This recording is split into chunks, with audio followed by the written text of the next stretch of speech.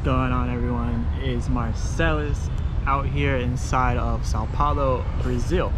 So today we're pretty much just going to talk about what you really need to know before coming to Brazil, and not just Sao Paulo but Brazil in general. And it's kind of obvious, and I know you probably hear a bunch of noise because this is the park. It's like right in the middle of Sao Paulo, and it's a huge city, so you know you're gonna hear a bunch of noise.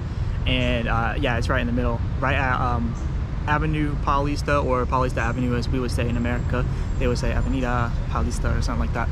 But we gotta talk about what you need to know before coming to Brazil, which is Portuguese. And there's a lot of reasons why you need the basic Portuguese, and you need some Portuguese in general. So we're just gonna talk about that. So the first thing I want to talk about with, you know, needing to know Portuguese is the basics. So let's say you're coming to Sao Paulo, which is the biggest city inside Brazil, you know, biggest city in the southern hemisphere, as they say, biggest city in South America. It's almost as big as Brazil, or actually, I mean not Brazil, but you know, New York City is pretty much just as big as New York City.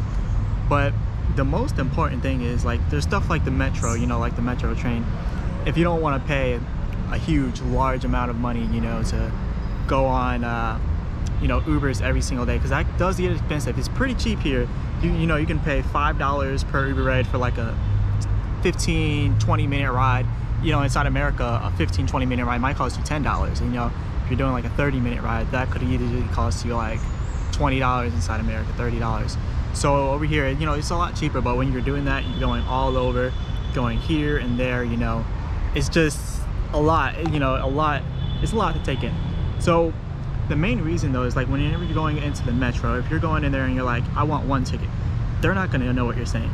Almost nobody in Brazil speaks English. I've literally been here for about, I want to say 2 weeks. Yeah, not 2 weeks, actually about a week and a half. I've met about 4 people total that have spoken English, and they've actually spoken pretty good English, the 4 people that I have met. But it's really hard for you to meet people here that speak English. I don't know if it's different in Rio or if it's different in other parts. I definitely know inside the smaller cities they don't speak English, but this is the largest city in Brazil, and for only 4 people so far within a whole of like 2 weeks or like a week and a half to only speak, you know, Portuguese and not English, you know, it's kind of crazy because there's 23 million people inside of this city. So you would think much more people speak it, but it's not the case. And especially being here, Paulista Avenue, this is the very wealthy area of Brazil, right? It's a very wealthy area, and the fact that I literally can't find anyone that speaks English here. You know, I did see someone earlier yesterday by my area out inside of Republic. They spoke English, but a lot of people here, they don't really speak English, so you definitely need to know Portuguese. Now, it's not just that you need to know Portuguese, it's also that a lot of people inside of Brazil, they also are trying to learn English, but it helps a lot, like, if you're both helping each other out. And another thing that you would really want to look out for, like, whenever you're speaking with people, let's just say whenever you leave the airport, the first thing that's going to happen to you, I just want to tell you this is a good trick as well. Whenever you're leaving the airport, you're probably going to get ran into by a taxi person. They're going to be like, hey, do you want to ride with me? They won't really speak English. They'll probably do like a little bit of English here and there, but they'll know enough to try to get you in their taxi. Don't do that. You'll ride like 30 minutes in the taxi. They'll charge you like $240. That happened to me. So you definitely want to be careful with that. I got finessed. I got finessed. $240. It was a safe ride, I would say that, because a lot of people say the Uber drivers, they don't even want to wait up there at the airport because they got beef with the taxi drivers. Pretty much that's pretty much what's going on here. The taxi drivers pretty much ran them out of the airport, so you either got to catch the bus or the metro, or, you know, the taxi, which is a finesse. But let's keep talking about, you know, learning Portuguese. So you also need Portuguese because, you know, just little stuff like trying to order food and stuff.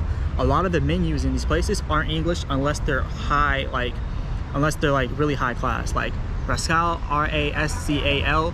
That place, I ate there. It's very good. They have an English menu, but usually only the high class restaurants have English menus for you. So you're not going to be able to, like, you know, speak with any of these local restaurants trying to get in there.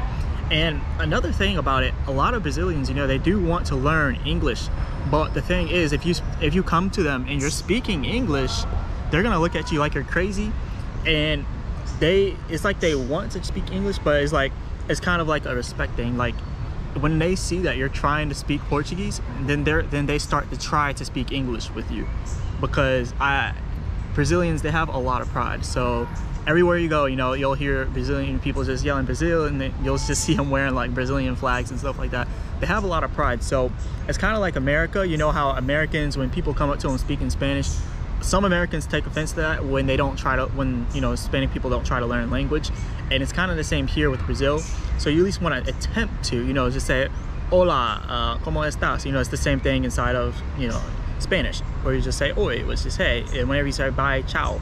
So it's like the simple stuff like that. If you want to say thank you, muito, or thank you very much, muito obrigado, there's a lot of different things that you can learn for, you know, the beginner stuff. But like I said, the main thing that you really want to know is just whenever you initially approach people, initially approach them inside of English. And then as you're trying to speak, you can say something all along the lines of like, you just like, I don't speak much Portuguese, or my Portuguese is very little, which would be like, eu português muito pouco, something like that. Yeah, eu português muito pouco, or muito pouco. But yeah, it's very hard. But like, if they see that you're trying, then they're really gonna try to actually speak English with you. Because the thing is, a lot of them know basic English, like, but they'll pretend like they don't until you start to try to speak Portuguese, and then they try to speak with you inside of English and Portuguese. Then you'll be back and forth, because like inside of all the Ubers I've been, most of them play English music. Before I even get in, I already hear them playing some like American music. So it's like a lot of them are trying to learn English, and a lot of them, you know, I see a lot of people wearing New York City hats over here. A lot of them are wearing American clothing. There's a lot of McDonald's over here, actually right across the street. I don't know if you can see it, but it's a McDonald's. You probably can't see it from here, but I'll make sure to walk by there. It's a McDonald's, and the theme of the McDonald's, it's a White House McDonald's. It's not just McDonald's, it's a White House. So yeah, it looks just like the White House. It's a very high class McDonald's. They literally have a security guard standing out front. He's got a full suit on. They got hostess in there. They got suits on as well. So it's a high class McDonald's, and almost all of them inside Sao Paulo are like that. So that's one thing that you want to know about here. But yeah, just at least try to learn some Portuguese. And what I will say is, what I've learned is like Duolingo. When you come over here and you know like all the Duolingo words, all that goes out the window the second you start speaking, or the second someone starts speaking to you. Because typically when they're speaking fast. It's really hard to understand what they're saying when they're speaking so fast, especially if you've already tried to learn Spanish, because you know, Spanish and Portuguese is two completely different things. So a lot of people, they will ask me like, do you speak Spanish, or do you at least speak Spanish, you know, and then I'll be like, no, mi español es muy poco, which is my Spanish is very small, but I can speak a little bit inside of Spanish, and you know, a lot of them understand Spanish. So if you have some Spanish, you'll get by a lot smoother than some people that don't know Spanish. So you definitely want to know a lot of things like that. And also, depending on where you're going, whether you're going to Rio de Janeiro or you're coming here to Sao Paulo, another thing you want to know is just dress for the occasion. You know, inside of Sao Paulo, they kind of dress up. They're more dressy, classy and stuff like that.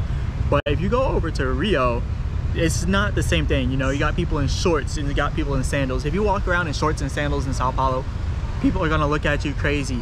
They're gonna look at you like you're crazy, because no one's out here walking in shorts, no one's out here walking in sandals.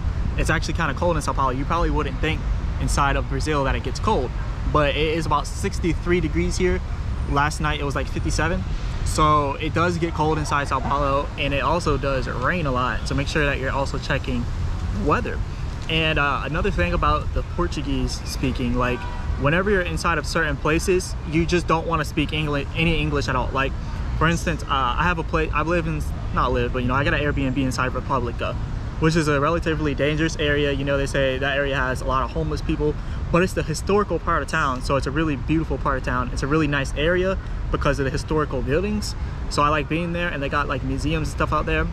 But it really gives you the authentic Brazil, because there's like not many English speakers, if any. I met one person out there that speaks English inside of Republic Sao Paulo. That's inside of near the center of Sao Paulo, really. But there's very little people that speak English, and if you start speaking English around the wrong person, now you're on target. They'll start following you, If you're walking around with your camera like this, you got like a selfie stick with a camera like I got, they'll try to snatch that. No one's tried to snatch my camera because I don't go around that area waving the camera around. If you notice, I'm inside of the middle of Sao Paulo, inside of Paulista Ave. This is the relatively rich area, and I'm inside of a park, and it's a pretty nice park.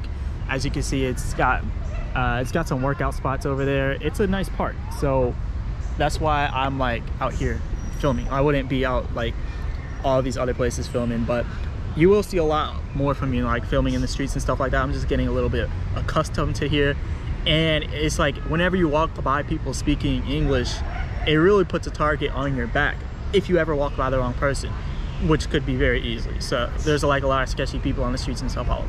But let's say you're inside of Rio. I know inside of Rio it's more of a tourist area, so if you're speaking English in Rio, you may be a little more safe. I don't want to say safer, but they say Rio is more dangerous than Sao Paulo, which is kind of crazy because Sao Paulo is a big metropolitan city. Like, it's kind of like New York. So for them to say Rio is more dangerous, that's like saying Miami is more dangerous than New York. So you know, you would think New York is more dangerous, but the thing is, inside the favelas, inside of Rio, like people will come down into the city from the favelas who are in like gangs and stuff, and I guess they target tourists. They might hear you speaking English and like waving a camera, so it's like you want to be scarce with your English. You just don't want speaking English everywhere. Whenever you're going up to things, people just try to speak Portuguese first before you try to speak English. And if anything, pull out the translator and show them. If you got some sketchy people around you, then people might just think that your voice is shot or something, like you can't speak much. But that's pretty much what I gotta say for that.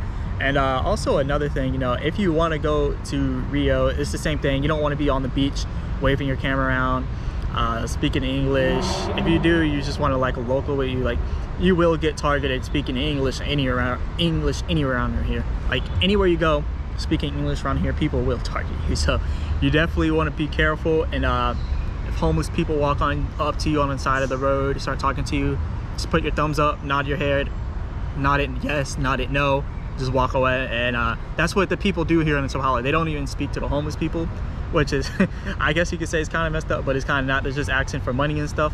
But if you are English, then they're gonna look at you like you're a target, and they're gonna know. You're not gonna be able to like flag someone down like, hey, call the cops, they just robbed me, blah blah blah. It's gonna take a while for you to convey your message across, so you're an easier target. They can just take your stuff, run away, and by the time people know what you're saying, well, they're gone. So you really don't want to speak much English around here. But yeah, that's pretty much all I got for now. I'm gonna come out with more videos, so definitely stay tuned. And yeah, definitely check out the links in my description if you want a consultation or anything like that. And as always, I'll be back with another video.